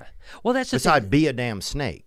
Right. Well, this is the thing that's great about my life, and same thing with yours, is that I'm doing all this crazy work, but in the meantime, I'm like, you know, on a freaking island in the middle of Indonesia, you know, in a cave with snakes, you know, or I'm traveling around, or even, you know, like, again, you know, just like the first time I met you, you know, I'm going to a comedy show and then going back and meeting Theo Von, you know, that's what everything is. When I go to a baseball game, I'm meeting the baseball players. Right. I'm, you know, so like, so you might work your butt off, but at the same time you're winning because you're living an extraordinary life. Yeah. Even though you're working like a dog, you're like doing things that people can only dream you could do. Sitting in a room talking with Theo Von for 2 hours or whatever. It's like it's a blessing, but yeah, there's not a lot of balance, man. Like, I'm not sitting around playing bocce ball very much, that's for sure. Yeah, it's tough, man. It is interesting. And I don't know if it goes back to something inside of me that wants to work all the time, if it goes back to a fear of being like not seen or something. I don't know.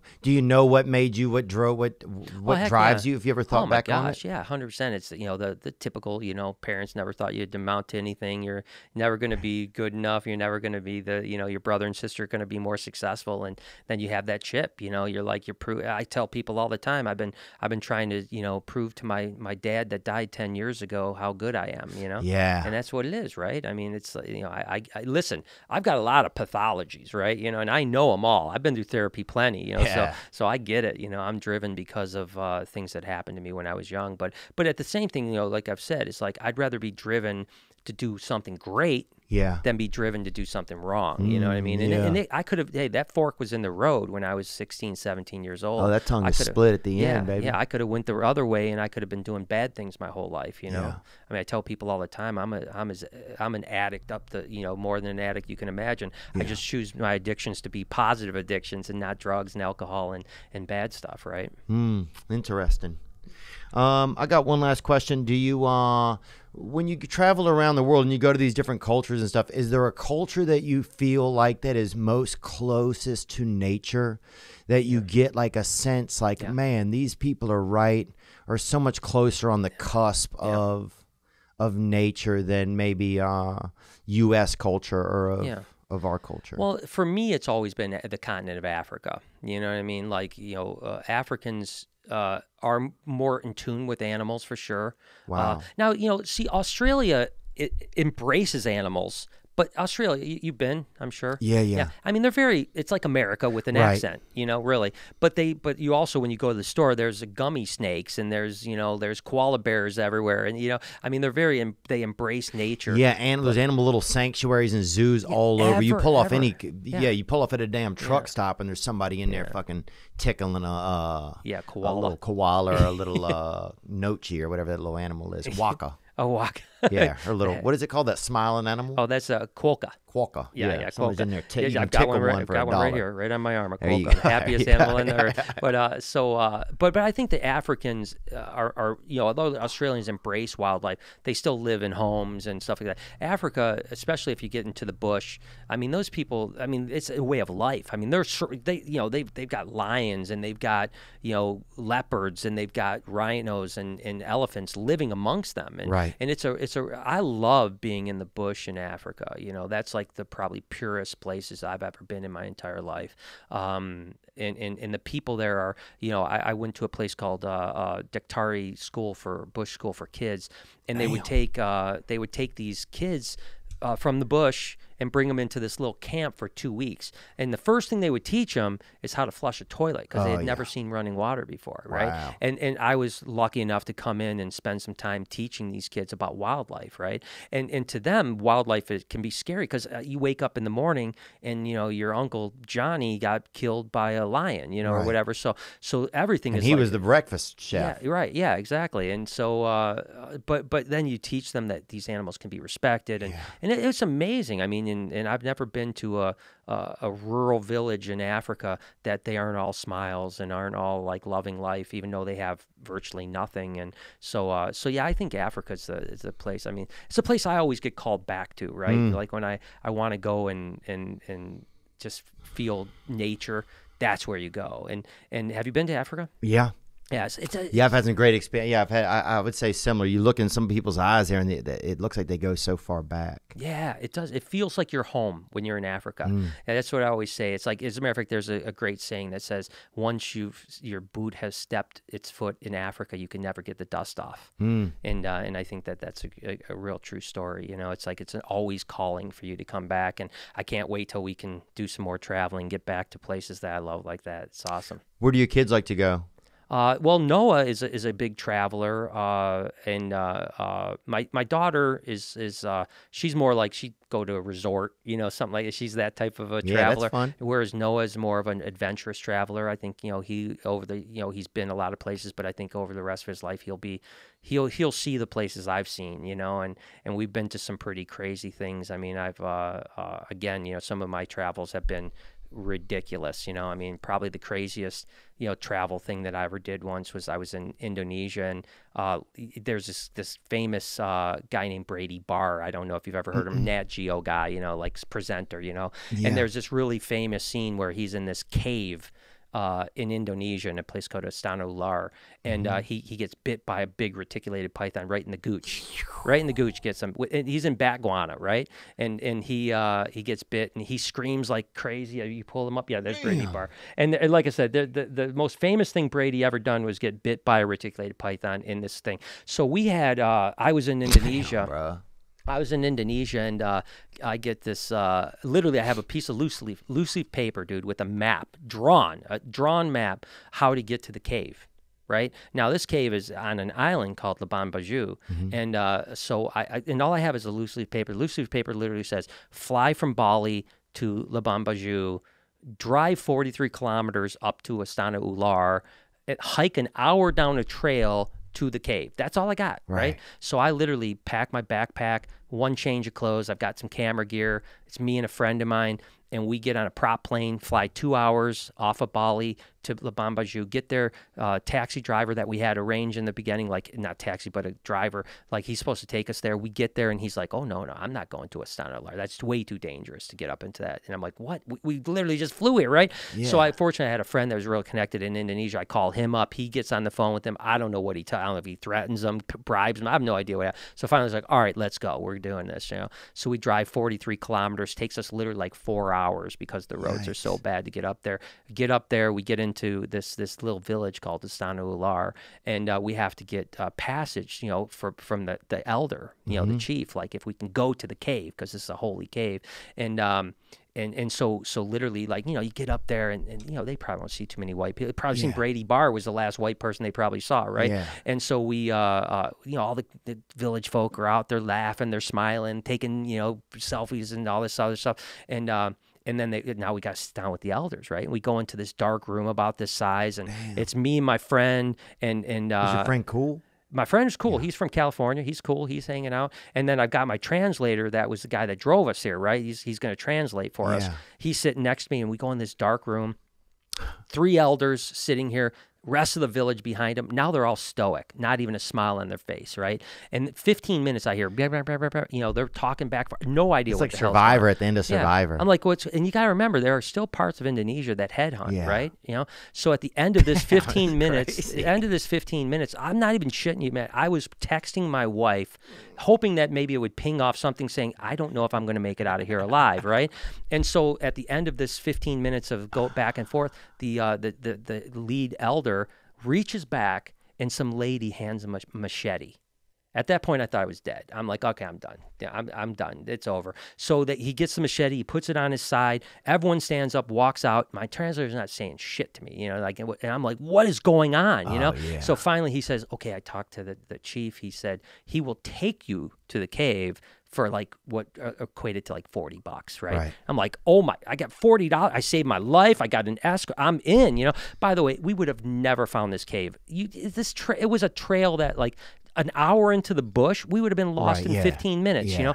But the guy took us into the cave, did this really badass ritual. He had an egg that was in a handkerchief. He like split the machete was to get like off a sacred tree to knock a branch off, and then he puts the branch down, puts the egg on top, and then sings this ritual for safe passage into the cave. And so we go in there and like the craziest Hardee's you could ever be at. Yeah, right. And so we go in there, Batguana up to my waist. No way. I mean, just raining bat poop, right? You know, and we caught some snakes in there, and it was a great adventure, man. It was a great adventure, you know. So I think Noah will have those adventures in the future as well. You know, it's probably one of the coolest things I've ever done. I did fall into the back guano at one point, killed my camera. By the way, I had my camera, fell into the back guano. I was covered in bat crap. Only had one change of clothes, and that was then I had to hike an hour back up to the thing to drive 4 hours back home. So. Yeah. Damn. Well, if he stays doing comedy, he won't have. He'll perform at the St. Louis Funny Bone. That's a real shithole. Yeah. So he might not have It might not be the same type of shithole with the bat stuff, but it'll be just different type of shit. Yeah. Still got to wash yourself off at the end. Yeah. You do. Yeah. Brian Barczyk, man, thank you so much, dude, for coming and just spending time with me, man. I really think it's fascinating.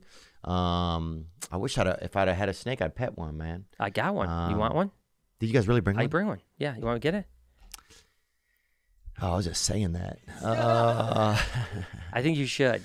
If you'd be here with me, man. I'm here. I'm here, man. I'm right here. All right, let's get one, man. Let's see what's going on and where's this snake from, brother? All right, I'm going to start. Hang on a second. Oh, Jesus Christ. We shouldn't have done it. So, Theo, I'm going to start small, okay? Whoa, dog. What you doing, man? Come on, man. This is small. I'm going to start small. I've got one other snake you got to check out. But check this out. This is called a piebald ball python. Look, it's got a smiley face on it. Okay. And then it's got an upside-down smiley face. Okay, so come on, man. Now, is these glasses, is this going to scare him? Nope, not at all. This is drama. Oh, come on, man. That dude's moving around, Bubby. No. Just hold your hands out like this. You're going to be good. He's going to know I'm scared because I know I'm scared right now. He's not going to care. It doesn't matter. Well, what about me? You can be scared, but you're not going to be afraid because you're going to feel it and you're going to be like, holy cow, that's way cooler than I expected. All right? He can't bite through this, can he? He can't bite you ever. All right. I promise you. Okay, so what's going to happen then? This is going to Can I just put him on the ground? Can I put him on the table or should I put him in the air? You can put him in the ground. But if I have these bracelets, is that going to scare him? Nope, it's not going to scare him. I don't want him scared, dude. You got it. Let me just touch him first. Touch him first, yeah. Doesn't feel like it's not slimy. Okay, cool. So, you ready? You'll be fine. And then all right. Just do this real quick, and then I got one other thing I'll show you. See, that's not bad, right? The thought of holding a snake is way worse than actually holding a snake. He's just chilling. Okay. Okay? Good? All right, let me show you one more. Jesus, dog. Damn, bro. I think I just had a egg birth in my heart. I feel like I just had a pair of... What, yo? Damn, boy. Now, this one's got to go around your neck. Damn, bro. Come on, bro. This one's got to go around your neck, all right? This one's what? Super sweet. It's the only way you can hold on, dude. I can't even hear you right now. You have to give me at least 10 seconds, man, to chime in, man. All right, you got it. Damn, bro. You're all right. You're going to be fine. Okay, now what is that snake doing? Where's that snake from, man? This snake is a Burmese python. It's an albino Burmese python. And it's not going to do anything. It's super tame. It seems like it wants to do something. It's around like 5-year-old kids all day long. God, dude. You ready? Yeah, now what are you going to do? You're going to put it on me, and then what do I do? Just sit here? Sit here, and I'll take them off when you tell me. Okay. All right, super simple. Well, hold on, dog. It just was breathing. It's just breathing. Why can't it fucking just breathe real quietly, more quietly, dude? Yeah. It's breathing like it got a V6 in its neck. Yeah, it's going to be fine. I got you, all right? Okay, let's wait till it's looking away. All right, I'm going to take it like this so it's looking away. You tell me when you're ready. Okay, and it's not going to go up my sleeves or anything, is it? Nope. Should I pin my sleeves closed? Nope. You're good. You're good. I got you, all right? Yep. Just like this? Yep. Like this? Okay. And if you put this hand out like that, you can control its head, and you're set. See? You did it! You proud? Yep. You won. Can you take him? I got you. Thank you, brother. You got it. Jesus Christ, bro.